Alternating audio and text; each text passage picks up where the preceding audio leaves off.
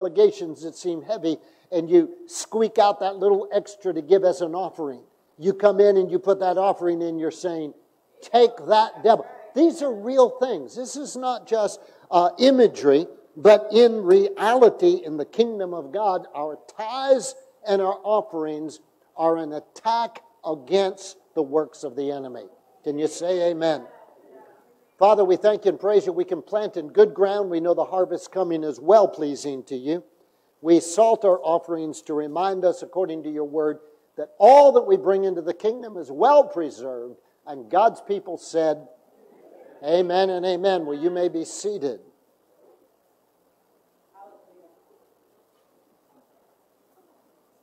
No, that's fine. Yeah, turn it down. Glory to God. Hallelujah. What a great day this is to be in the house of God. Are you excited to be here today? If you're joining us on Facebook, welcome. We're glad that you're here. If you're watching this later on YouTube, good. You know, that's a good thing to be doing. The Word of God that is for this moment is for your moment. And your moment might be the day that I'm bringing the message, but your moment could be 3 years from now. And you're just tuning into this and you're listening to it. It is a word in due season for you. It is a word in due season for you. That God put the word here today, but it's a word for you whenever you're watching it. Amen. God put His word in here thousands of years ago. But guess what? It's a word for me today. Yes. It's a word that comes to me today. I dare to believe it. Because God operates in a timeless dimension. And that which is truth and that which is spoken is not just spoken for that moment in our time, but it is spoken for all eternity. The Bible says that Yahweh sends His word in the book of Psalms. Yahweh sends His word and it heals you. Yahweh sends His word in and it heals you. And a while ago, meditating on that, I saw that is a continual sending. The word says that Yahweh watches over His word to perform it. The word says that the word that goes out of His mouth will not return to Him void, but will accomplish the purpose for which He sent it. Amen. The word says that word is working effectually inside you. The word says that word is medicine to your body. So the word of God has been put into you, not just through your ears and certainly not into your brain, but it's literally, see, you got to believe these things. It's literally in your body and it is working effectually. The only one that can stop the word of God is not the devil, it's you yourself. You're the only one that has the power to stop what God is doing by the proclamation of His word. Well, I don't know about you, but see, that gets me excited to just come to the message today. You know, even if I didn't know what the message is, you know, I'm ready to hear a word. I'm ready to have the medicine of the Word of God. I'm ready to listen. I'm ready to hear. I'm ready to locate myself in the Word today. You're somewhere in this message today.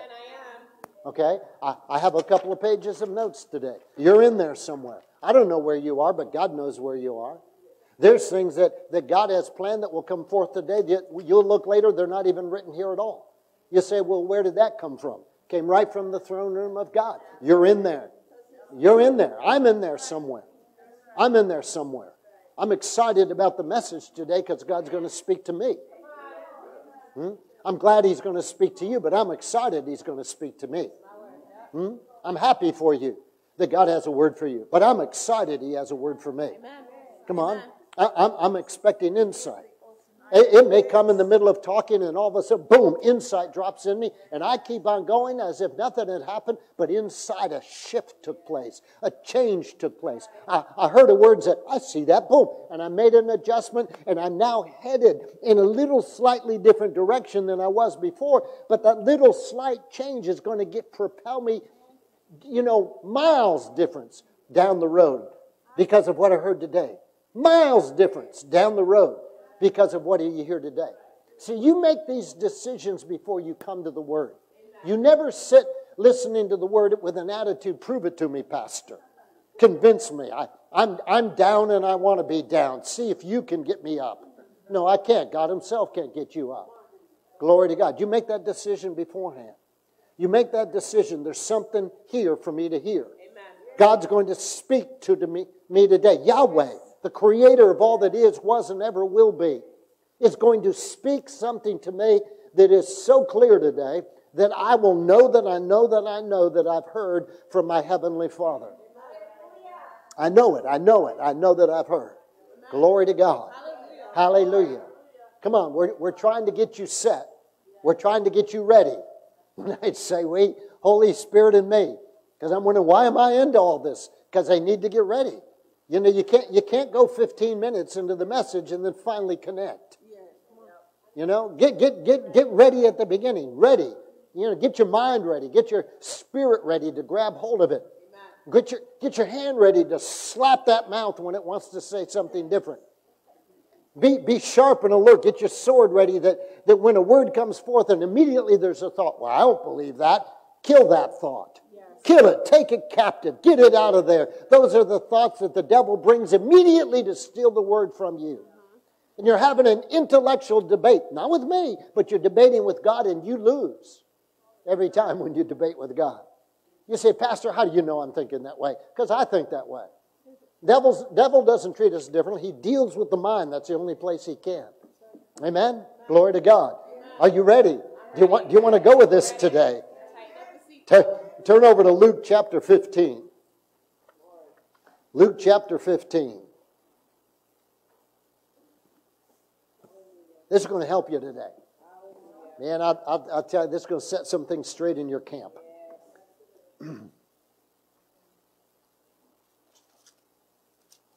You know,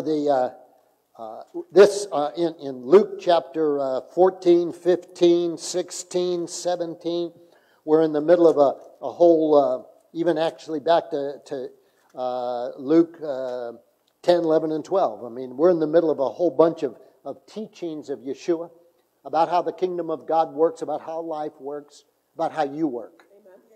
This is how you work. This is what's going on in your life. That's why he taught him. When we come to Luke chapter 15, I want you to turn to verse 11, a very familiar parable. In some Bibles, I think they have headings there. The headings were not there by Luke. He didn't put them in there. The translators of the Bible did. You might have something that says the parable of the prodigal son. Mine says the parable of the lost son. I've never seen a Bible yet that calls it what I think it should be called, the parable of the father. Because to me it is a revelation of God. Now there's tremendous messages in it, and we're going to look at one today about locating yourself in the story. Where are you in this story? But the overarching message of the story is it's a revelation of the absolute power of God's grace to redeem. Amen. My goodness gracious. I want to go down there, but I'm not going to.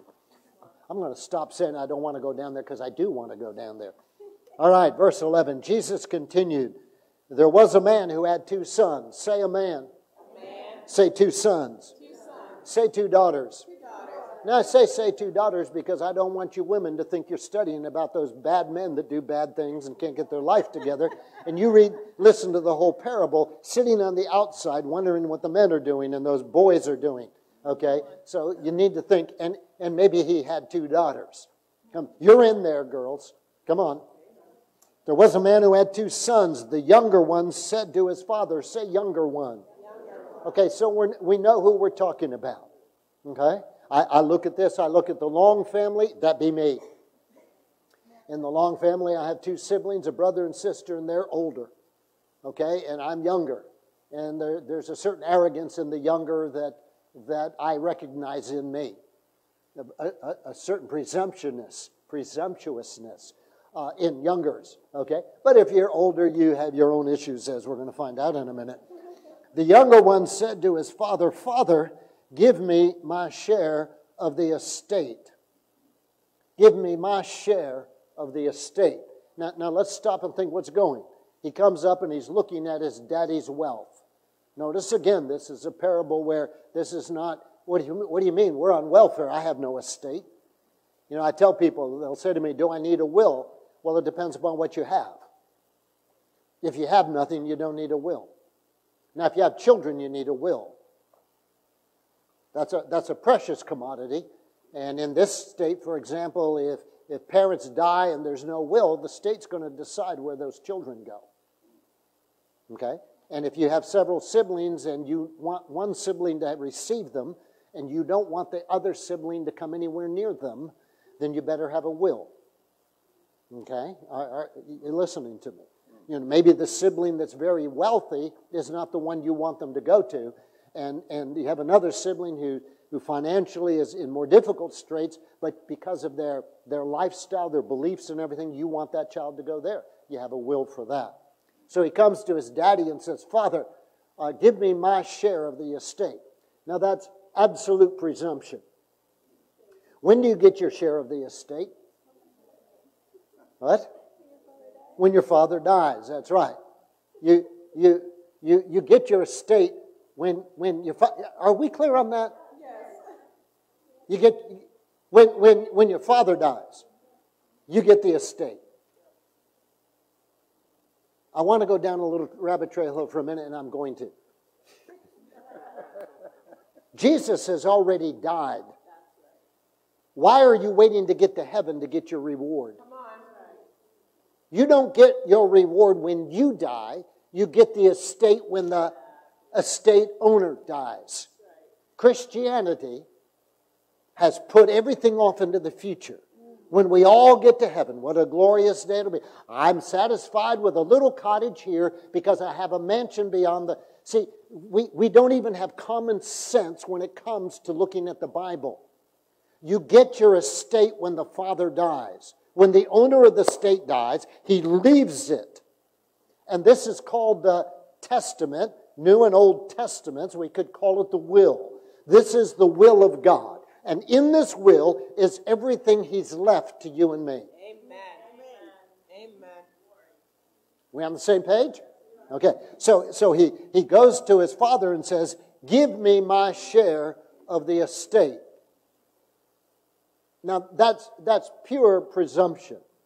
And there's a lot of people in the body of Christ who are operating with presumption.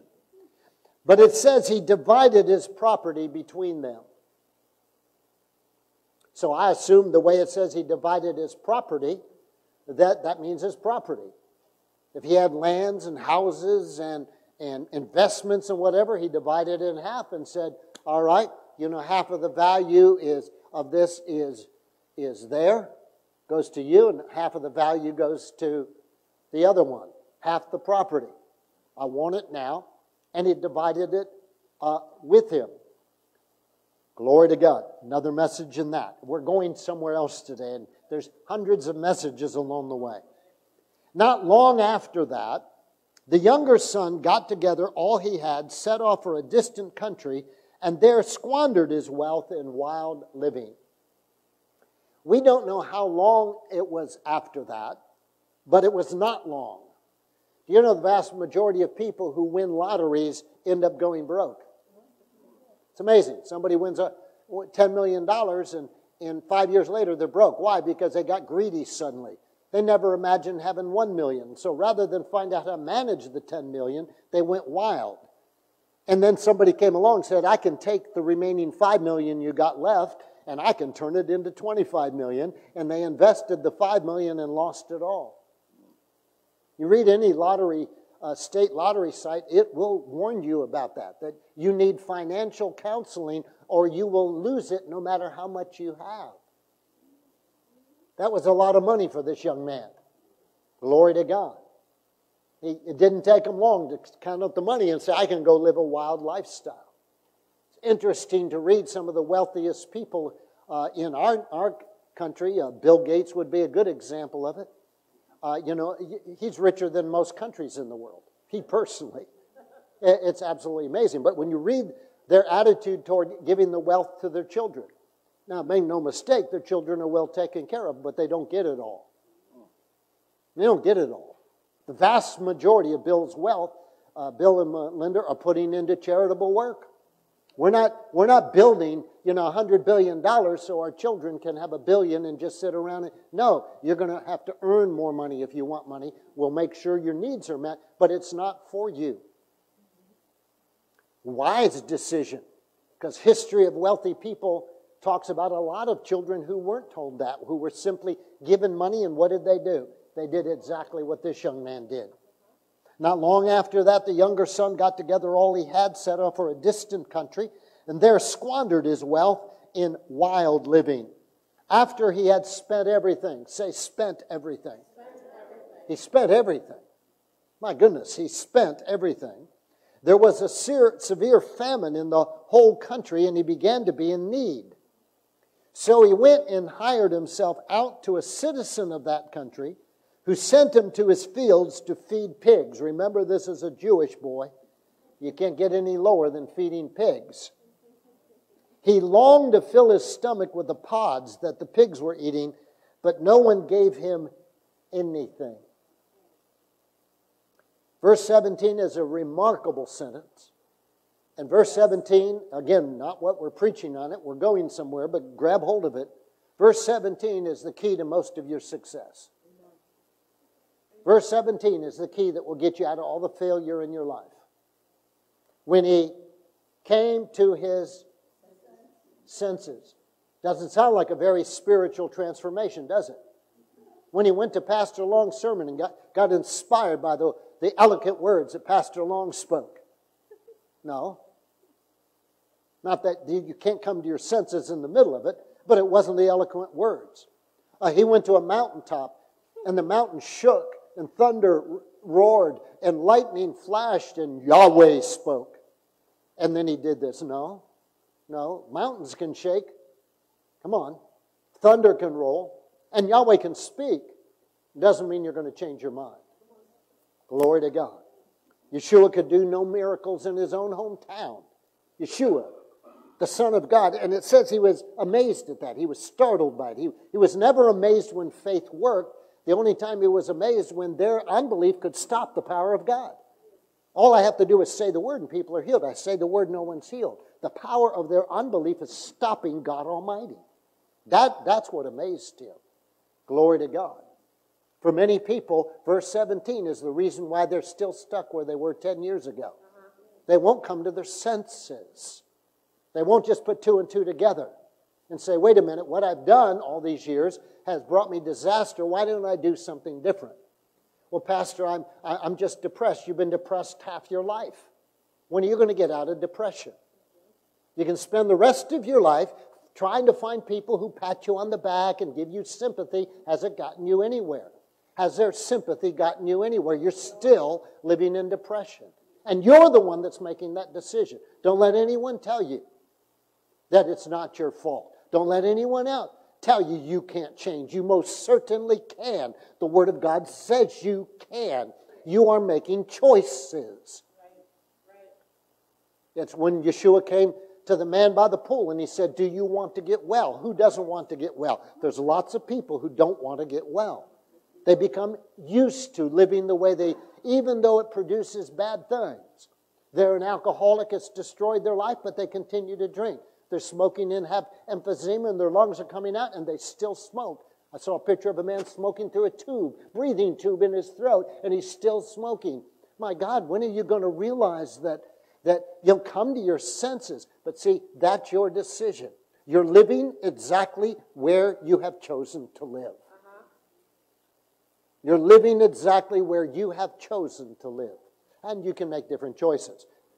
Little sermon along the way. We still haven't gotten to where I'm going. Verse 17, when he came to his senses, he said, how many of my father's hired servants have food to spare? And here I am starving to death. I will set out and go back to my father and say to him, Father, I've sinned against heaven and against you. I'm no longer worthy to be called your son. Make me like one of your hired servants. So he got up and he went to his father. Notice these 4 steps. Again, not the message for today, but catch it along the way. You want to get back on track. You want to get right with God. You want to walk in the blessings of God. Number 1, come to your senses. Number 2, decide to go back to where you got off the road. Decide to go back to where you got off the road. Number 3, you have something to say. You better be saying it. And number 4, finally, get up and do it. See, there are people who come to their senses and realize that it's wrong, but they refuse to go back to where they got off the road. They've rejected all that. Or they go back and get off the road, but they refuse to say what they need to say. Father, I've sinned against you. It's absolutely amazing how many people will not own up to sin. They'll say everything else. They'll give excuses. You know, when repentance, teshuvah, we might teach about some of this at Yom Kippur, but in teshuvah, you've got to own it up. You did it. You sinned. David said when he cried out to God, I have sinned against you in heaven. This young man obviously had read Psalm 51 somewhere because he said, I've sinned against heaven and against you. Yeah. Got to understand where it is. I remember my mother saying to me at one point in my teenage years, and I don't know what it was that I had done wrong, but I had done something wrong, and she looked at me with her little knitting needle, and she said, you go make it right with you and God, and then it will be right with you and me. I look back, where'd she know that? How come it wasn't, you need to make it right with me? No, you make it right with God, and then it will be right with me. Well, that's Psalm 51. That's what this young man said. I've sinned against heaven and against you. And by the way, my sin against you is terrible and may cause me pain, but sin against heaven can cause you death. Sin against heaven can be eternal. You know, we seem to not care what God thinks about what we're doing, but we care about what our neighbor says. We ought to be more concerned with God.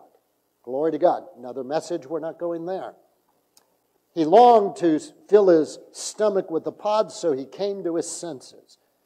He decided to go back, get on the road where he belonged. He had something to say. And the last thing in verse 20 is, so he got up and went to his father. A lot of people try the process of getting back, and it comes to verse 20, and in counseling, I find out they don't do it. Simple little instructions. I've told the story many times of the young man. He and his wife were separated, and I told him, listen, you know, you need to go take your wife out for a meal. It can be McDonald's, it can be anywhere. You know, just take her out for a meal. And when you've done that, call me and we'll set up your next counseling appointment. And 3 weeks later, he called and said, Pastor, you know, we haven't been getting together. Can I set up an appointment? And I said to him, I'd love to set up an appointment with you. Have you taken your wife out to eat? He said, well, not yet. And I said, great. When you do, I'd be glad to meet with you. Next thing I know, he's yelling and screaming on the phone, what kind of a pastor are you? You don't care. You're saying you won't meet with me. I will not meet with you if you will not do what you're told. End of story. Is that clear? You know, the audacity that you're going to come and take up my time, by the way, and you don't pay me the $150 an hour, you pay the psychiatrist. And then you're not going to do. Come on. I remember Ashley's doctor one time. Very, very nice gentleman and very competent in his field and everything. But he was wanting to do certain things that Ashley was unwilling to do.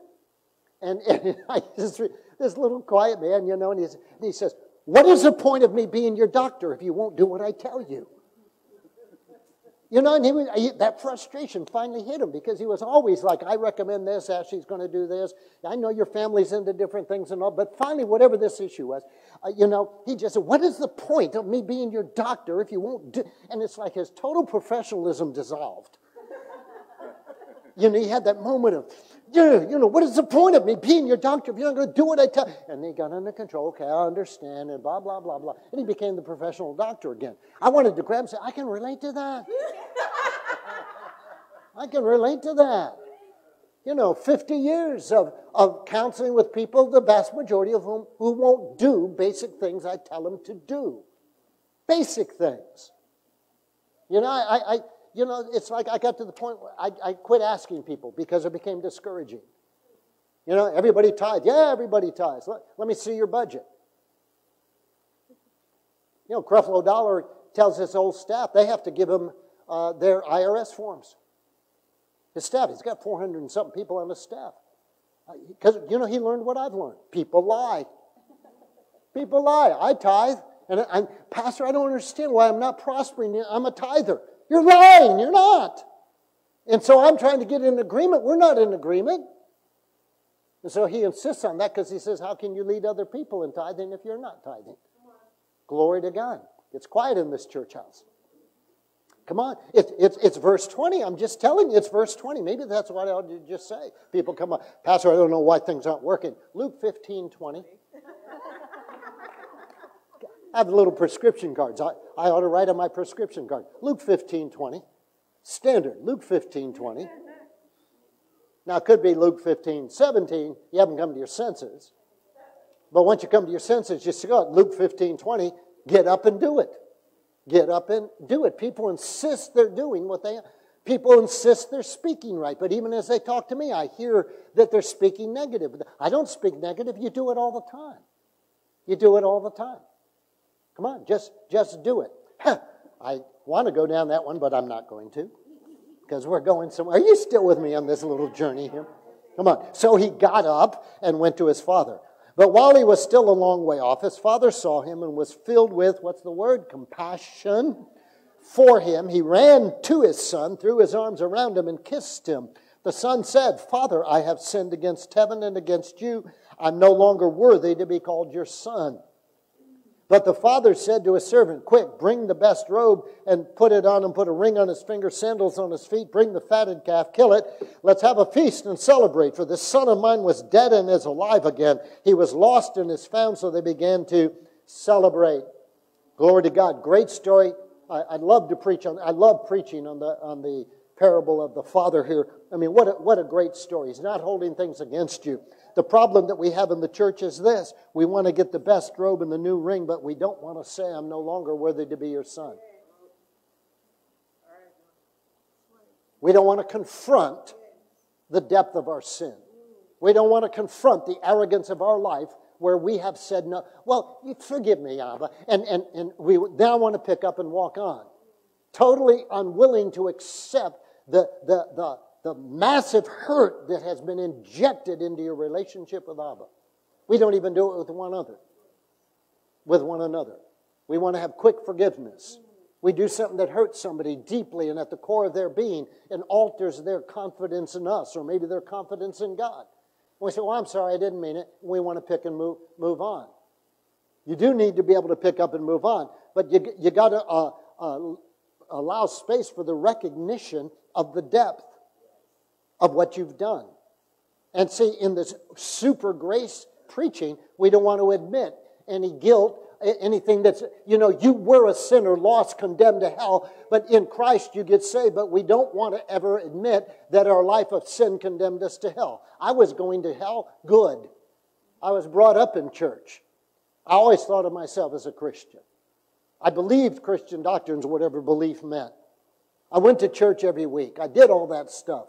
And at the age of 16, I discovered I had never given my life to Christ. I had never surrendered the leadership of my life. I had never once asked Him, what do you want me to do with my life? I had never accepted that, in fact, He is God. And that He has a right to tell me what to do and where to go and how to live my life. I had never once made that decision. I was doing all kinds of good things, but I had never surrendered my life to Him. And I remember sitting in that church that day when it dawned on me, I'm going to hell good. Now, I began to realize my good wasn't very good when you compare good. But at that point in my life, I wasn't doing drugs. I wasn't getting drunk. I didn't swear. I didn't, watch things I shouldn't watch. Well, at least those kinds of bad things I didn't watch. And so I looked around the world and I found people who were immoral and people who were gross. And I'd say, well, I'm better than it, so I'm good. But I found out I was going to hell good. Because I was good, but I wasn't born again. Come on, I was doing the best of what my human nature could do, but I wasn't born again. I didn't have a spirit man that had been regenerated in me. Glory to God. We want to get to the grace without going to the recognition of who we are. And we need to recognize that. Amen. Glory to God. Another message. What am I on? 6? I got 6 messages that I could do here.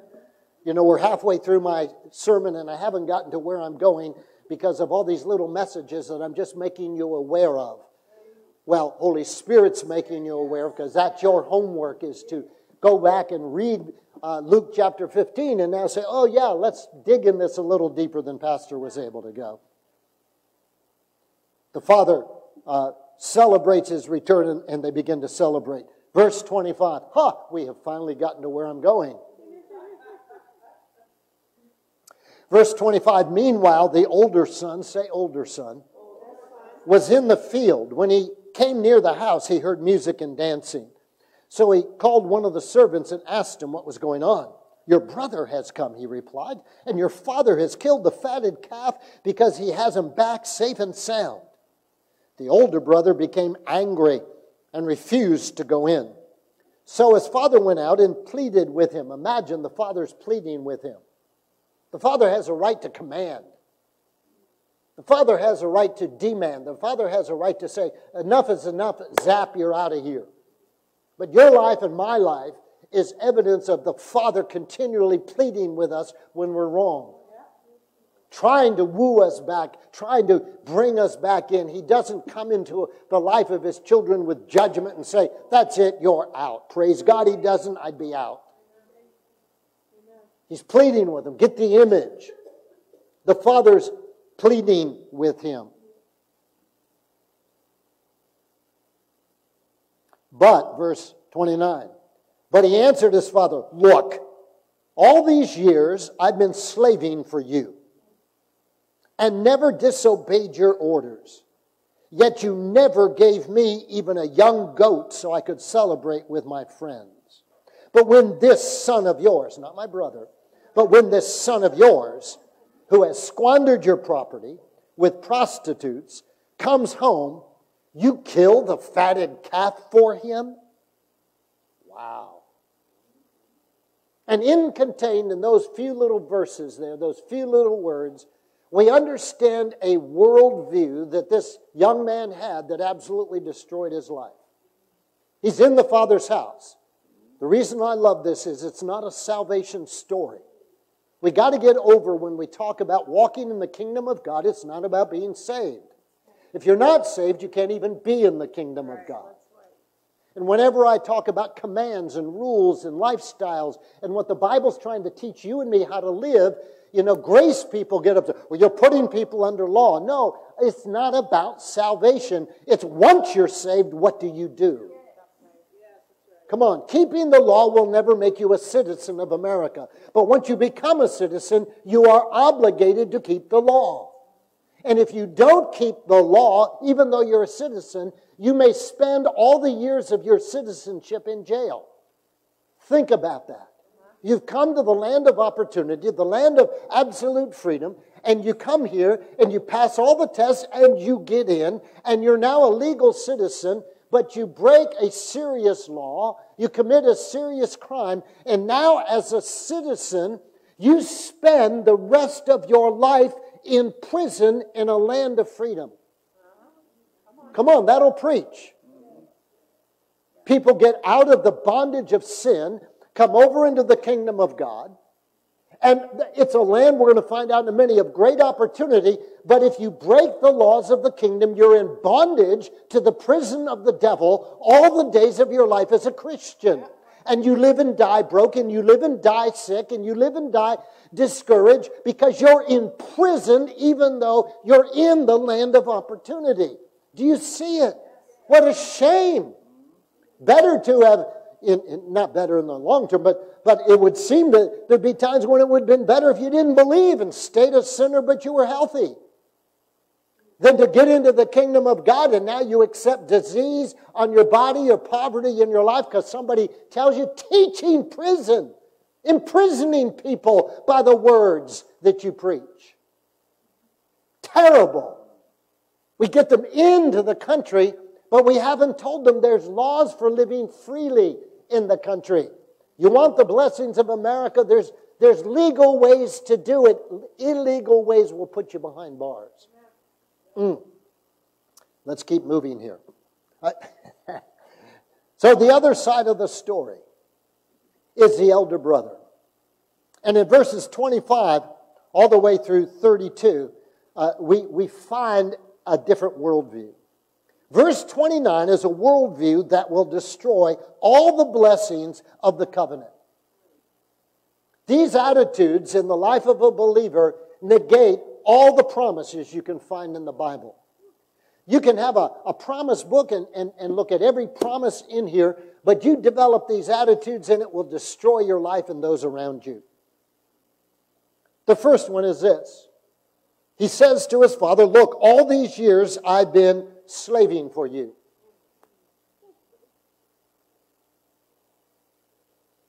There are Christians who count it a burden to be a Christian. What? It means, well, you can't this and you can't do this. And so they're living their life and they're obeying the laws of God, but reluctantly. I'd like to go get drunk, but I can't. I'd like to go get high, but I can't. I'd like to have an affair, but I can't. I'd like to have fun, but I can't. And they're developing an attitude of resentment about God. They're keeping His laws because, well, He's God, and He might zap you and He might do bad things to you. And so they're in the field working. They're in the field working.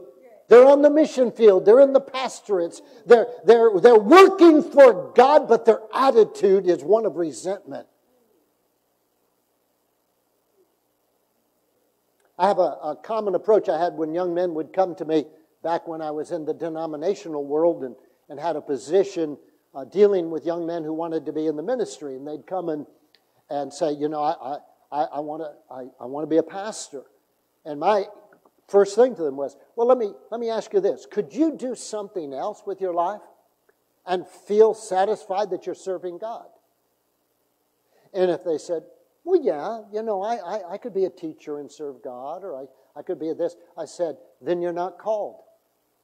You're going to get in trouble being a pastor because it's a good thing to do, because people tell you. If you don't know that you know that you know that you know that a call in your life, the church world will eat you up and spit you out. It'll do that. I want you to know, woe to me if I don't preach the gospel. You got to know, why don't you quit? Because at the end of the day, I can't. Because there's something in my life that's got hold of me, and woe to me if I don't live this out. Come on. Glory to God. And so this young man is serving God. He's in the field. What a phrase, because that's a phrase we use about people who are full-time. Yeah, they're evangelists. They're in the field, but he's got an attitude that he is slaving away for God. Now, he may be slaving away for religion. Come on. Christianity as a religion has terrible, terrible visions of what pastors should be and do. Leaders should be and do. God comes first. The church comes second. And your family comes third. That's a bunch of hogwash. That's not in the Bible at all. Not in the Bible at all. And why is the landscape filled with so many children of pastors who go astray and go do their old things? Because that's what they lived with. Dad doesn't have time for me. Dad can't spend any time with me. Dad doesn't care for me because, the church has first claim. And that image is carried on. And what happens is, as life moves on, there are a lot of older, resentful pastors. They can't wait to retire. And while they'll point at the church and what the church has done, inside, if they can admit it, they can come to their senses and make things right. Inside, they're mad at God. What was once exciting to them, I'm called into the ministry, now they're mad at God. And how can you be mad at God? I had a pastor's wife come to me one time, years and years ago, talking about her resentment of her husband's lifestyle. And she said this. She said, he's got a mistress in his life. And how can I complain about it? It's God. Whenever the phone rings and it's the mistress. Somebody in the church needs. Somebody here needs. Somebody here needs. And whenever the phone rings, the church, this other woman in his life, calls and off he goes. And she says, and how can I complain? It's God. Then I thought of a man who came one time. And he said that the struggle in his life, he says, my wife is having an affair. And I said, what do you mean your wife's having an affair? There's a guy in her life and she talks about him all the time and she's in conversations with him constantly and I have no part of it at all and it's taken everything in her life. I mean, she's in love with this guy. I said, well, who is he? It's Jesus. His wife got born again. And she's truly in love with the Lord. And my answer to him, well, how is she treating you? He said, well, she's treating me better than she ever had. She doesn't argue with me. She's not there. I said, so let me see. She's having a love affair with a man But the effect of that love of that man is she's turning into a woman who is everything you need. Sounds to me like you need to meet the man that she knows. And he finally did one day. He came into the pastor I was working with, Chris Lyons. He came into Chris and said, I give up, I surrender. I can't take it anymore. She loved him into the kingdom of God. He said, I can't take it anymore. I've got to know this man. Okay? Are you still with me? Listen, but see, there's people who have resentment. Come on, resentment. I've dealt with Christian marriages where the challenge is that the marriage is broken. I mean, totally broken. Totally broken. But they believe that divorce is totally unacceptable, so they're staying together. Do you know what happens when you're staying together but you hate it? It's a terrible environment for everybody concerned. But beyond that, they end up hating God. Because they blame God for making them stay together. My life is miserable. You know, it's in a mess. And God, you made me stay together. And so underneath all their Christianese and coming to church and singing their songs, underneath there is an abject hostility toward God. If they were to be honest, underneath all the praise and everything is, God, I am mad at you. Do you know what you do when you're mad at God? You tell Him. It's not a surprise to Him. He knows. You're going to have an honest relationship with God or pretend? He knows anyway. Come on. I remember, I'm just checking this story because I don't like to go down personal stories all the time. I remember a time we were having a clergy event dealing with death and dying. We had pastors, we had priests, we even had some nuns there. And the man that was leading, there was probably about maybe a dozen, 2 dozen of us. It was several days of a thing. And he was leading us to deal and confront our feelings and reality about death. Because most people, even Christians, like to pretend it's not there. It is there. Well, it didn't impact me. Impacting you and destroying you are two different things. Grief is a spirit. If you get into grief, it will destroy your life. But Yeshua wept when he came to the tomb of Lazarus. Okay, so don't get in a ditch. Well, you just give in to grief. That's a spirit that will control you. But you get to a point, I have no feelings. Of course you have feelings. And so we had been through some pretty dramatic things. We did some role playing. I got to share this with you because I want to create some pictures to help you understand how people think. And one of the role playing we were doing, there was a mother. The person was to play the role of a mother, this woman. I'm going to be the mother in this case. And she's the mother of a 16-year-old girl. And I think there was a son and a husband. Okay, that's the family. And they're going to have a dialogue. But the way we're trying to break free dialogues is this. Behind each one of them, they're sitting in a circle, is called their unspoken self.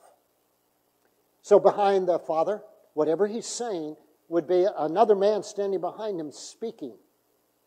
What he thinks the father is thinking but isn't saying. And so Lenny Gibbs, who was leading it, said, Don, go stand behind the mother. I don't know why he picked me, I guess. But so I'm standing behind this woman, and the dialogue begins. And the scenario is this. The mother just found out she's dying of cancer and only has a few months to live. And so the mother's trying to deal with the family, and the family's trying to deal with the mother, and they're having this.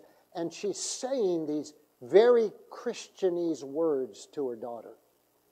And I'm the altar behind it. I don't know how to do this. So I get out of my head, and I drop into my heart, and I say, Holy Spirit. It's like Holy Spirit just said, I'm going to get you where feelings are so you know what's going on. And I'm standing behind her, and she said, you know, God has everything under control. And out of my mouth, I heard me say, but I'm extremely sad I'm going to miss your prom. Where did that come from? Where did that come from? Ever read when Yeshua is asked questions and he gives answers that seem to have nothing to do with what's going on? And those words, I'm really going to miss your prom. When I said it, this woman absolutely broke down in sobs. I'm going to miss your prom. She dissolved right in front of me. I didn't know. Her mom died and missed her prom when she was a teenager. How could I ever know that? And that experience was unresolved. Where can you go into the church and say, I'm sad because my mom missed my prom? That's not very spiritual, but it's very real. It's very real. How do we plug into the things that are real? And so in that, the reason I'm telling this story is to give you the dynamics. In that, we were talking about death a lot, and I found things were stirring in me, and I didn't like it. I'm trying to keep this at an intellectual level. Yeah, I understand what the Bible says, and I do all this and everything. And at one point, we're in a little chapel room, and there's an altar up there. And Lenny Gibbs turns to me and says, Don, you have a lot of feelings about that. And I said, I do. He says, come here, I want you to do something for me. And he takes me up, and he has me. He says, come and I want you to stand right up here in front of the altar. And I want you to address God and tell him how you feel.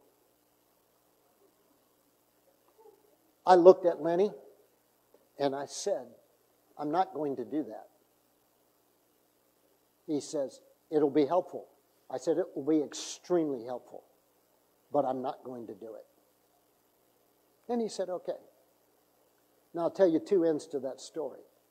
When the break came up, I said, Lenny, let me tell you why I said I wouldn't. I was adamant, I'm not going to. Because the two nuns sitting in that room were having a terrible challenge accepting that pastors and priests might have feelings about death.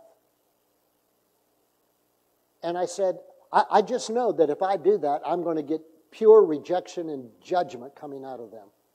And it's vulnerable enough to be honest, but I'm not going to be honest with someone who's going to say, well, how can you feel that way? Never going to talk to you in my life. And I said, I don't need to. Well, at the end of the 3-day thing, those nuns said, in reviewing the whole thing, we were just shocked at feelings that clergy have. Wait, do we lose our right to have feelings? So I didn't do it there. I just went home and did it. I said, God, you and I need a talk. I don't need my theology straightened. My theology is right. And I went back to the second church that I was pastor of, Christ Church United in Dracut, Massachusetts. And there was an elderly gentleman in that church who had died that year of emphysema. His name was Jimmy. And Jimmy was a faithful Christian. And none of us knew anything about healing, by the way. We just didn't know. And Jimmy was in and out of the hospital, and it was Christmas. And so I'm going to visit Jimmy, and he's having a terrible time breathing. And I'm talking with him. I said, Jimmy, it's Christmas Eve. I need to go to the service. I said, how would you like me to pray? And Jimmy looked at me right in the eye, and he said, Pastor, would you pray that Jesus take me home tonight?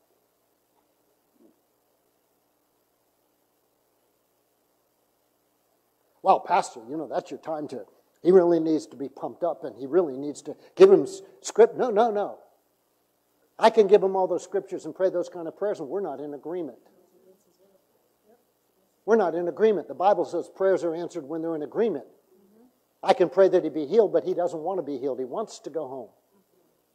He's 79, 82. I don't know how old Jimmy was. Is it too early? Absolutely. But that's not what he wants. And as a young pastor, inexperienced, who didn't know anything other than listen to your heart and have compassion, I reached out and grabbed his hand and I said, Father, Jimmy wants to be home with you tonight. So if in any way it's in your plan or will or permissiveness, would you take him? And I said amen, and he looked at me with the sweetest smile and said amen. And in that moment, I was just, now I look back and I know exactly what was going on. But in that moment, I looked at him and I said, say hello to Jesus for me tonight. During our Christmas Eve service, he went home to be with the Lord. Those are feelings that you engage in, and you decide, I'm either going to be out of my head and I'm going to give you the Word and what the Word says, or I'm going to minister to where people are. As a result of all that, Mildred, his wife, she became very close to me. She likewise was an older woman. She was my champion in the church. Boy, when I would do radical things, she'd get in there and she'd say, let the young pastor do something. You know, I mean, she was like, I get a phone call one day.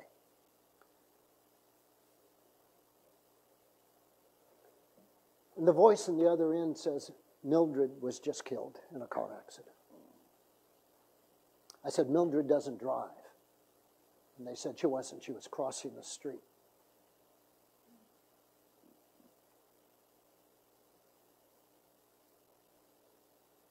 And I went up into my bedroom and I lay on that bed. And I cried. And cried. And I cried out to God saying, why?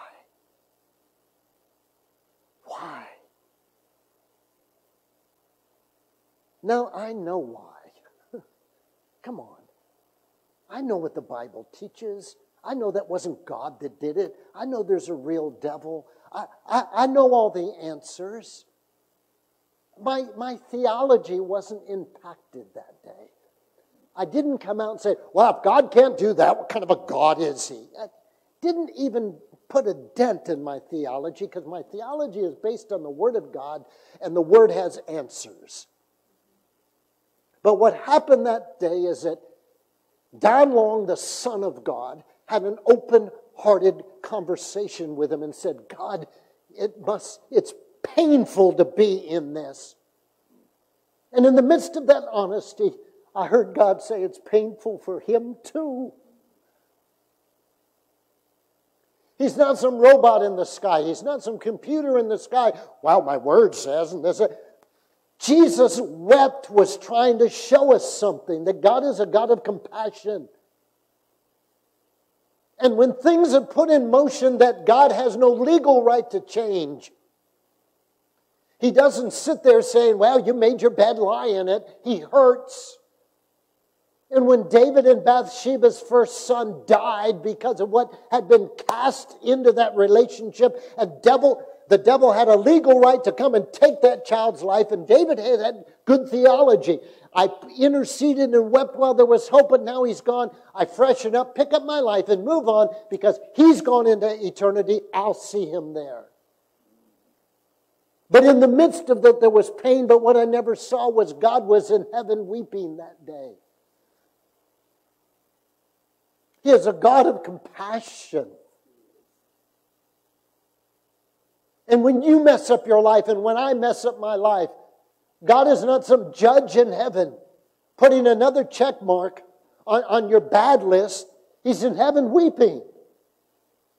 Because He knows what you're putting in place and what might happen, and doors you've opened up that should never have been opened up. And He knows that, and He weeps. And then He does where He keeps coming in to try to plead with you to get you back, because you can always get back until it's over. I think there's many people in the family of God that end up in heaven way too soon. And I think when they get to heaven, our Heavenly Father welcomes them with great joy and puts His arms around them, and it's so good to have you home. But I believe there's moments when you look in God's eye at that moment and He looks in your eye, and you both know it was too soon. God knows that, and you know that. Father, I'm so sorry that I didn't listen and I left too early.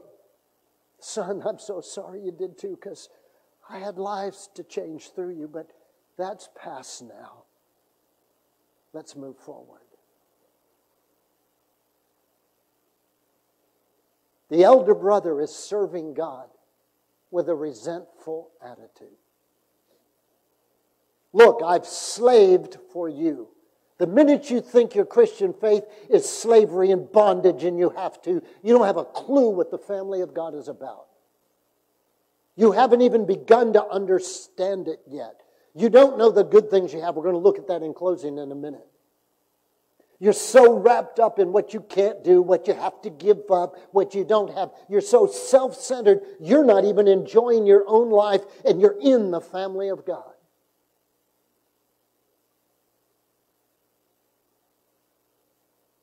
I've slaved for you all my life. You develop that attitude in your life, it's going to be one of ungratefulness. But more than that, the sadness. And the sadness for Yahweh is you don't know what you have. Glory to God. Give me a minute. I got to find my notes. I don't even have a clue where I am. Here we go. All these years I've been slaving for you. Secondly, you never once gave me even a young goat so I could celebrate with my friends. With an attitude, I've been a slave. I have an attitude that I'm keeping count of what you give me. Again, self-centeredness. Well, God didn't give me that, or God didn't give me that. Well, I was believing for that, and you didn't give me that. We think about what He didn't give us rather than what He did give you. There's a point this week when looking at the sermon when I just walked around my life.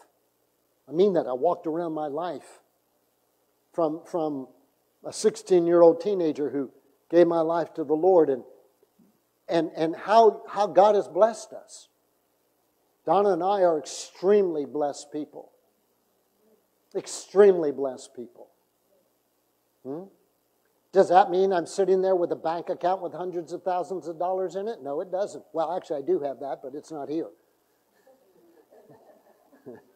I have a pretty large bank account in the heavenly bank account, and I'm learning how to pull it into this account as I need it. I'm extremely blessed. Come on. You know, with some of the experiences I've had in life, you know, what could I say? Could I, you never gave me, I didn't have? Could I go watch other preachers with larger churches and get jealous and say, I can preach as good as them? Because the answer is I can, in many cases. Better. Come on.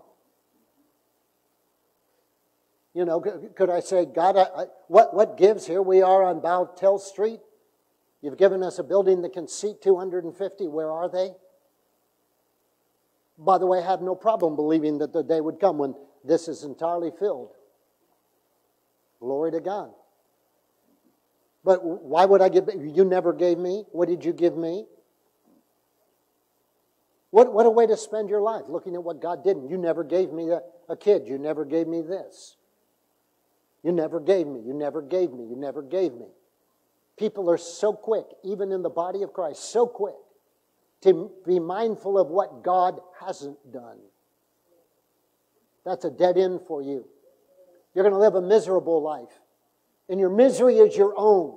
It's the choices you're making. You're choosing to look at life that way. You're choosing to look at what God hasn't done. Don't come to me and tell me to fix it for you. I can't fix it for you. It's what are you meditating on? What are you thinking? You've got negative thinking in you, and the best thing can happen to you, you'll destroy it. And by the way, that starts at a very young age. Little children learn to be negative about life. Little children can learn that you know, what's mine is mine, and if you got something that's different, I want that too, and they're never happy. They're not sharers, they're takers. What a terrible way to go through life, because then you get in life, you start becoming demanding, and then demanding people alienate people around them. Come on. Whole message there, I'm not going there because I want to get this brought to a conclusion here. You never even gave me a goat. God has never given me. God has not taken care of me. Well, if that's true, why are you hanging around? Go find another God. The God I know has taken care of me. Well, I tell you can't wait till we get to, well, I can wait. I will wait until Sunday night because we're going to have a great time when we find out what remembering is all about. It'll change your life if you'll get hold of it. It's the choices you make. I make choices every day. You do too. Do I remember this or do I remember that? Why do some people see the glass half full and other people see it half empty? Why do people look at the same situations in life and some see the sunshine and some see the rain clouds? You know? And if your life was programmed negatively, that's where you're going to spend your life. Unless you make a change. What you believe is your worldview. And it will determine how much you get out of life. His belief was, God never gives me anything. And what is the truth? Verse 31. Verse 31 is the truth. My son, the father said, you are always with me, and everything I have is yours. You're always with me. And the truth is, everything I have is yours. You never gave me so much as even a little goat. Stupid son. You're living with me. Everything I have is yours. You want a fatted calf and have a party? Go get the fatted calf, kill it, and have a party. It's as much yours as it is mine. I'm not here to serve you. I'm not here to wait on you. Because I expect you to know. Whatever's mine is yours. All your life you've been slaving away, blaming the Father because He didn't give me, slaving away, I have to work in the field, I have to do this, unaware that everything the Father has is already yours.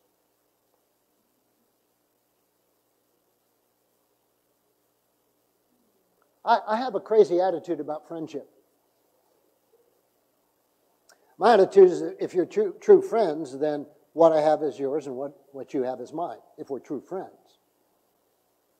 I tell people, you come to my house, you'll be treated as a guest once. You don't know where things are, I'll get things for you, I'll do that. But if you're going to be repeatedly in my house, you know where the glasses are, you know where the cold water is. You can open the refrigerator and look in and say, there's some grapes in there, can I have some? Or just take them. Be better if you ask, but come on. You know, it's like what I have is yours. What you have is mine. That's what Yahweh's trying to get through to us. Everything He has is ours. The whole world is ours. The trees, the sunset, the beautiful sky, that's all ours, belongs to us. Thank you for giving that to me.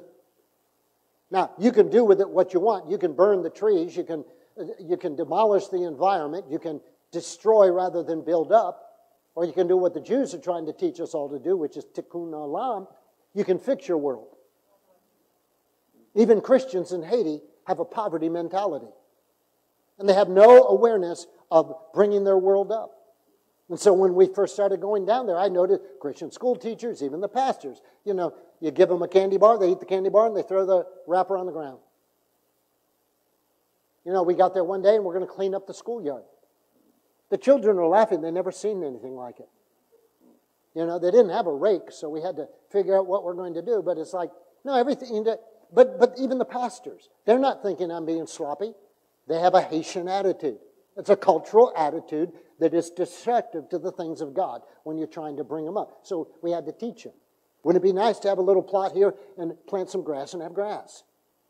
You don't need to have the rich people's big things, but can you improve what you have? Can you put fresh paint on what you have? That's right. That's right. Can you take what you have and make it the best of what you have?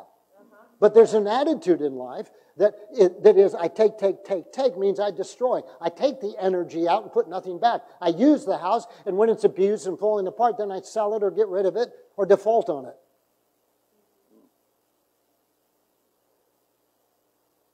Everything that God has is ours. And you and I are living in a world that is evidence of what men do with that world. By and large, they destroy it. But we're not talking about that world out there. We're talking about your world. God gives you a world as a child of God, and you get to make out of it what you want to make out of it. You get to have everything that God said you can have. You can take your new life in Christ and say, I have the mind of Christ, therefore I'm not dumb, I'm not stupid, I can learn anything I need to, and you no longer ever speak about yourself in a negative way intellectually because you fully are capable of doing all things. A Ben Carson can come out of the ghettos of Detroit. Had his mother not done what she did to make him do that, he would have been like any other child growing up in that neighborhood. Ben Carson would be a name nobody knows, and he'd probably be in prison. He's a well-known surgeon because in the midst of that, his mother taught him how to make the best of it and that he could do what God gave him a brain to do. Amen. But if you keep speaking the negative, you are forming your own environment. I've been slaving all this time. You've never given me anything. Give you anything. Everything I have is yours. The truth is that all that God has is already yours. You have everything you need for life and godliness, is what Peter says. You already have. Well, I have it. Where is it? Well, with that kind of an attitude, I can tell you why you don't have it. It's there. He didn't give it to me. I deserve it. You know, you got a grouchy, complaining attitude. Don't think you're going to get anything from God. The book of James says you ask for things from God and you don't get them because you ask amiss. Read it. What's amiss? I'm asking for me. I want a new car so I look good. I want a new car so I've got status. I want a new car so people will think how good I'm doing.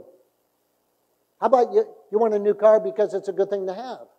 Doesn't mean anything about you. Whether I'm not a better person because I have a new car. I'm not a worse person because I don't. But if I have a complaining attitude, then guess what? I don't even appreciate what I have. 3 days later, the junky car you have falls apart. Now you have to walk. Now you appreciate your junky car. Come on. An attitude of gratitude. Attitude determines your altitude. Keith Moore said this week, and I want to wrap up with these thoughts. For every situation, there is a word.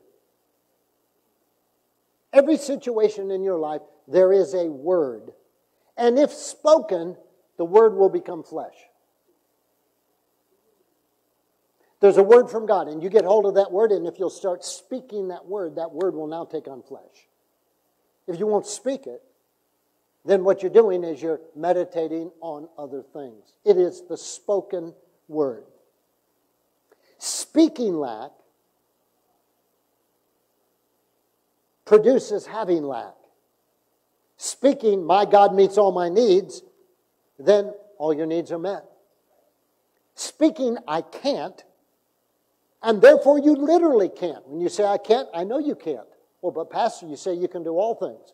You can do all things according to your belief, but you keep saying I can't, so I'm just agreeing with what you're saying. Of course you can't. Of course you can't, because you keep saying you can't. Or speaking, I can do all things through Yeshua, and suddenly you begin to do. Speaking sickness, reporting on all your physical illnesses and issues, you're going to have more and more sickness in your life. Or you can speak, I am the healed of the Lord, and see health and wholeness grow in your life. What do you want to speak? Speaking, dad, mom, pastor, the boss, care more about others than about me, you're going to feel left out. It's not a real world, you're creating it. It's not that mom loves others more than you, that dad loves others, your boss favors others than you, but you keep speaking it and you keep getting it. And you're creating your own world, and around you, God will put people to plead with you to change your way of speaking, to change your way of thinking. And they're trying to get you to wake up that you're destroying your own life right in the midst of it, but you don't want to hear it.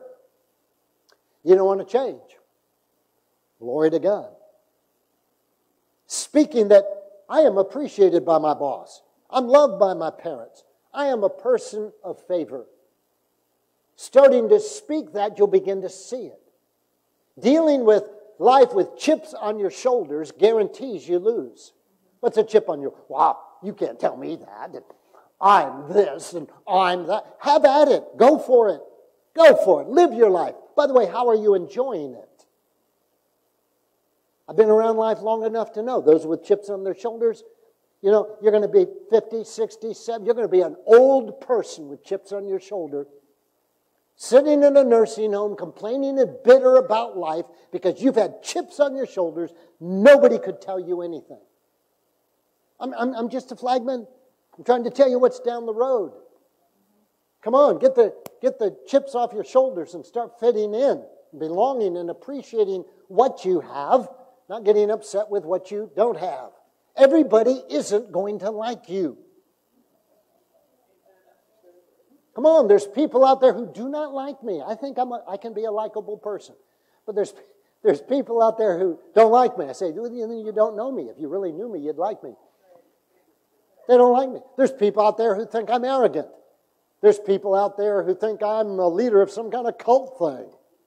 There's people out there who, if you speak a confident word, they think, well, who do you think you are? I'm speaking a confident word from God. And they don't like it. They hate it. They end up hating. Well, that's their problem. See, I've got a problem if I let that irritate me. No, they've got the problem. Why would I take it onto theirs? They come up to give me a piece of their mind. I say, I don't want a piece of your mind. I have real estate up here. There's real estate here. And it says, I don't give you any real estate. I don't think about it. I don't worry. Anything that will get me acting pretty quickly is when I find that I have allowed you to have real estate negatively in my brain. It's like, you're off doing your own thing. You forgot the dump that you put on me and everything. There I am. Well, they said this and they did this. So you're not even thinking about it anymore. You got real estate in my mind. Actually, the devil does, and I kick him out. I'm not going to give you real estate in my mind. Is this making some sense to you? So the elder son has everything that the father has and is enjoying nothing. Dan and Janet Warner started Marriage Encounter with me for the United Church of Christ years ago, and the Warners and the Andersons became just dear, dear friends. We were just like a covenant team that went around changing our world as we knew it in those days. And I was in the Warners' house at least once a week, sometimes 2 or 3 times a week, involved with their 2 children. Dan was the managing editor of the Lawrence Eagle Tribune. And so we had a lot of Marriage Encounter leadership meetings in his house. And I remember one day showing up, and he had told me, meeting's supposed to start at 2. He says, Janet and I have something to do. We'll be there at 2:30. Just go ahead, make yourself at home. So I get there, and there's some other couples there ready for this meeting. They're all in the driveway. And so I just go, and they say, well, Dan and Janet are here. I said, they'll be here later, and I opened the door and went in. And so they kind of come in behind me. And then they all sit in the living room, and I go over into the kitchen, and I open the refrigerator and stick my head in. Janet always had fruit in there. And yep, there's a bowl of fruit. I grabbed the bowl. She, what are you doing? I said, I'm eating some fruit. You always just walk into people's houses and look in the refrigerator? No, but I do in family. Well, what if she had it saved for something? She should have put a note. Don, if you're around the house, don't eat this. This is for if it's in the house, Jordan will tell you. She knows that. I mean, if there's something that she wants to make sure she and Donna get to eat, she hides it. I mean, I do. Desserts suddenly get hidden. We have dessert on Shabbat, and it's wonderful. So the next day I'm thinking, ooh, I'd like another piece of that, and I go looking for it. I can't find it. She doesn't know this until right now as I'm telling her this. I actually sometimes search. Now, come on, maybe she froze it, so I'm looking in all the freezers. I'm looking, it's like, I think I found some stuff. So she knows the games are going on, so she's getting more. One day I said, did she put it in the bedroom? I don't know. I know there was a piece of cake. And what Jordan will say, Dad, you ate that last piece of cake, and that was for Mom. It's never for her. She never gets upset about her. But it's Mom. I said, Mom isn't going to eat it. It's been in there 5 days. It's getting hard. Mom, get it through your head. Mom is not going to eat it. Remind Mom that's your cake, but remind her, and there's a prowling dad who will eat it if you don't. And you're blessed that it's arrived 5 days. Well, by 5 days, even she won't eat it because it's hard. But me, it's cake. I'll eat it. And it's a healthy cake, by the way. It's healthy. No sugar in it or anything like that. Don't bring those things. Come on. What is yours is mine. So Donna, you still with me? Because this is making a point. It really is. You know, we have food bars in the house that periodically we're running out or doing something, we'll have a healthy food bar, not junk food bars. And Donna ordered, or one of them ordered these new food bars. And they're sitting in there. There's a box of them, and I'd never seen them before. And, you know, we've gotten healthy green food bars that are like eating alfalfa. You know, it's one bite, and it's like, that's Lel, where are you? You know, it's like, I don't mind eating healthy, but I don't want to start mooing after I've eaten.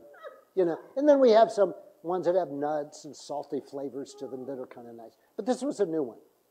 And it said something about chocolate on it and everything. And I thought, well, that's good. So I opened it up and I took my first bite. Oh, my. Oh, my. Oh, my. I took the second bite. Oh, my. And I ate the whole bar. Which is okay. This won't make sense to many of you. It was like a candy bar. No, we don't eat candy bars. You got to understand, we don't eat candy bars. We don't eat things with sugar. This has no sugar in it. You know, so it's not.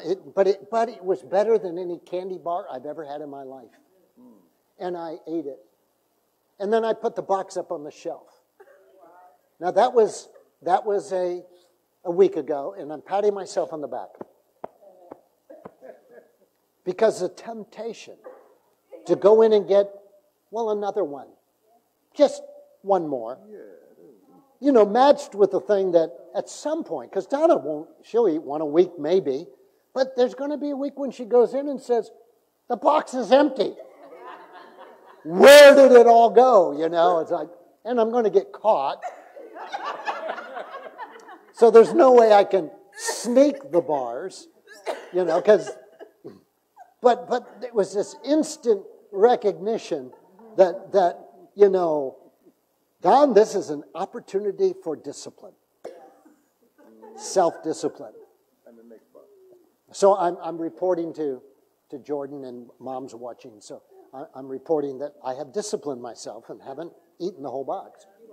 You know, yeah, that's true. But it could very easily become addictive.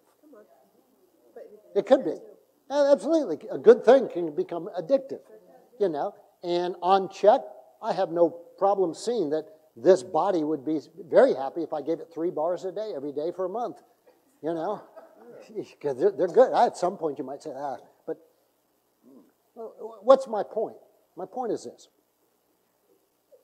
Everything in the house is mine. She bought it, but everything in the house is mine. Everything in the house is hers. Okay? But everything that is mine is not to be appropriated without discipline. Everything the Father has is yours. Doesn't mean you're going to go down to the Cadillac dealer tomorrow and say, that's my Cadillac, I want it, drive it out.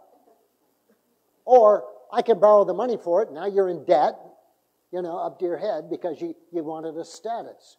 God wants you to have fine things too, but there's got to be discipline in the family. I'm sure the younger son could have had a fatted calf and had a feast with his friends. If, however, every night he was having a fatted calf and feasting with his friends every night, I think the father at some point might say, I think you are letting that control you. Is this making some sense to you? So what's the point of the message today? The point of the message today is this. That with your heart you believe, but with your mouth you are speaking. And when you're speaking negativity, when you're speaking, I've served, I've done all this, nobody appreciates me, nobody cares for me. When that starts coming out of your mouth, you realize you're in deep trouble. And you know, God's not mad at you. But God is also not moved by you. And so the father left the elder son standing outside, bitterly complaining And the father went in and rejoiced and celebrated. The party's going on. The party of life. The goodness of the kingdom of God. Those of us who are learning to walk in the joy of the Lord and be happy. You know what? We're still going to be happy. And if you're grouchy and down and depressed and want us to leave our party and come sit with you, the answer is no. You can make a choice and get out of your sorry self and come participate in the party.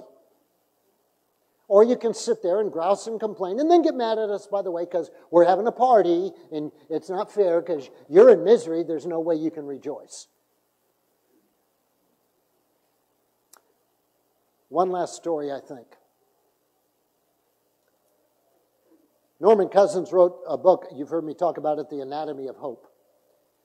He's the one that went to UCLA. He was there for over 10 years doing a study that physiologically we know that if stressful negative things come in your life, they literally change the biochemistry of your body. Things we can look in a microscope, we can test in a tube. We know that literally stress and negativity impact your biology. And his approach is, well, then why can't we find out that positive things and laughter and good things will literally change your biochemistry?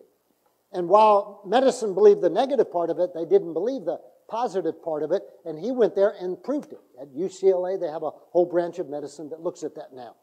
That literally, endorphins are changing, brain connections, and now we have Carolyn Leaf coming along and teaching us. You're literally changing your biochemistry. He was called by a friend of his to come visit a judge who had terminal cancer. And the judge was always positive, always excited about life, and always humorous, and always had things to say. And once he had this assessment, and it looked like he was within months maybe of dying, he turned totally negative. And his wife and children were devastated by what happened to him. Not physically, but what had happened to him. He no longer laughed. He no longer was a quick wit. You know, and so the psychiatrist called Norman Cousins and said, "Can you come talk to the judge? I don't think he knows what he's doing to his family." Norman goes to visit him, and Norman knows, you can change the atmosphere, and that just because that's the verdict doesn't mean it's the conclusion. Norman knows all that. But as he talked with the judge, he realized the judge wasn't going to go down that road. The judge wasn't going to say, "I'm going to fight and win this." And so what he said to the judge was, "You have a right to make your own decisions about your life, but you have no right to do what you're doing to your family." And he said the judge sitting in bed just stopped and stared at him and said, "I understand what you're saying." Norman left. He had to travel over to, I think it was Australia at the time, and so he was gone for several weeks. And it was like 4 or 5 weeks later he was finally able to get back in touch with a psychiatrist and find out, so what's happening with this judge? He says, "It's a miracle." He said, and the miracle isn't what you think. His disease is still on the track of what it was. But the very next day after you visit him, he changed his entire attitude with his family. He says, "I go in there now and they're laughing. They're joking. They come in and say things and he's the quick wit that he always was." The man changed because of his impact on others. It would have been a great story if you said, okay, in the end of the story he was healed and all that. He wasn't. It wasn't. His decision. But he made a decision to realize that he had no right to destroy the lives of others because of what he was going through.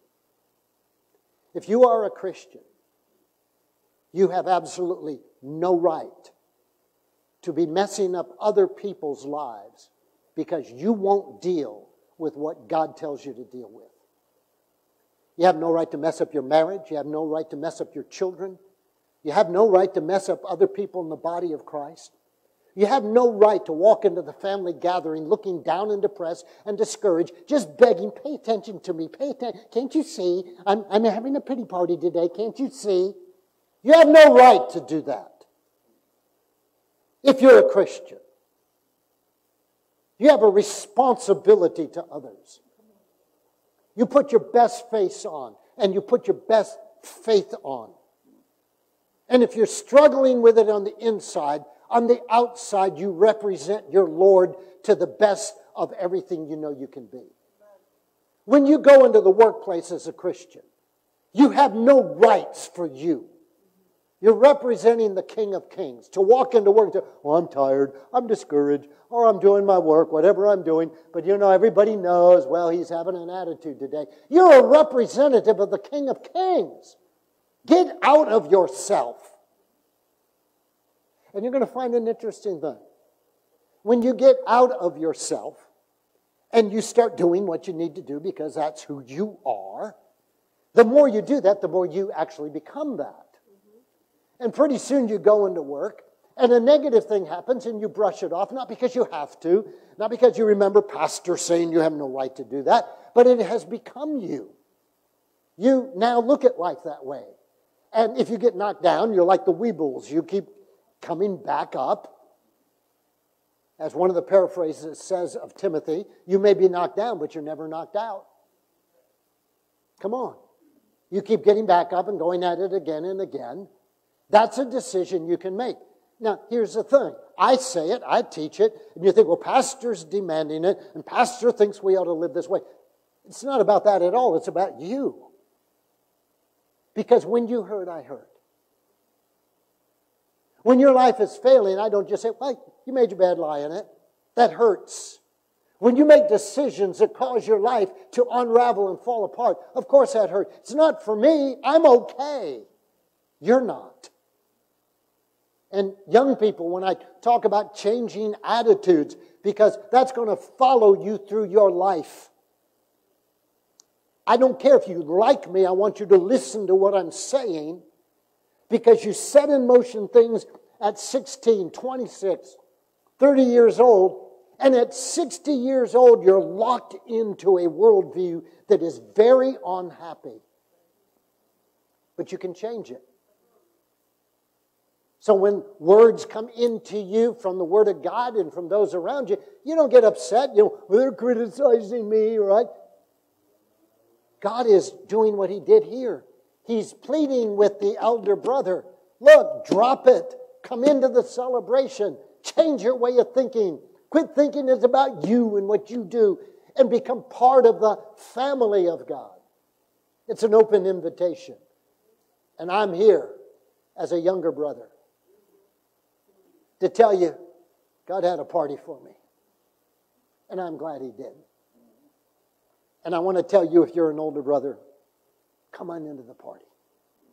God, your Father, loves you, has great compassion, and wants you to know that all that He has is yours. Did you get anything out of this today? Father, we thank you and praise you for your love. We thank you, Holy Spirit, for ministering words to us today. I trust they were words of life to all of us. I know they were encouraging to me. I know there's things that I need to change. I know there's things all of us need to change. That's between us and you, Abba. What needs to change is what you bring to us only for one reason. Not so we keep an angry God off our back, but so we allow your compassion, your grace, your love to flow freely through our life. Oh, how much, Abba, you want to bless us beyond our wildest imaginations, and we by our attitudes have interfered with it. May this be a new day for us. May this be a day when Holy Spirit has a new openness in us, another avenue by which He can bring into our life an awareness of whose we are, to be grateful for what we have, that we truly might be the joy-filled sons and daughters of the Most High God. And everybody in agreement said, Amen. And now may the Lord bless you and keep you. May the Holy One of Israel continue to pour out His compassion and grace in your life. May the God of Abraham, Isaac, and Jacob, the God and Father of our Lord Yeshua, your God, my God, our Father, richly bring us into the fullness of the family. May we not resist, but with wholehearted joy, enter His presence with thanksgiving for who He is and who He's called us to be. May we all be empowered to live the life of a son and daughter of God. And God's people said, Amen. Turn to somebody and say, I'm sure glad I was here today.